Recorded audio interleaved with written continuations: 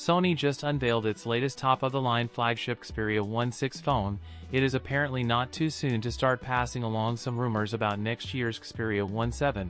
According to a post published on China's Weibo social media site by a source, Sony plans to change the design of the rear camera array next year by not having all three rear camera lenses mounted vertically. It will separate the telephoto camera from the main camera and the ultra-wide camera. A larger 1/2.3-inch telephoto sensor with a 70 to 200 mm focal range, the ultra-wide cameras could also see upgrades to 1/2.3-inch sensors while retaining the two-layer transistor pixel technology. The primary camera will retain its 1/1.3-inch sensor size. The Weibo post says that Sony will continue to use the two-layer transistor pixel technology, which is a stacked CMOS image sensor. In related news, reports of Sony working on the successor of the Xperia Pro I have also emerged. We'll have to wait for more information about the Sony Xperia 1.7. That's it for today's video. If you enjoyed it, don't forget to like, comment, and subscribe for more content. Thanks for watching, and I'll see you in the next one.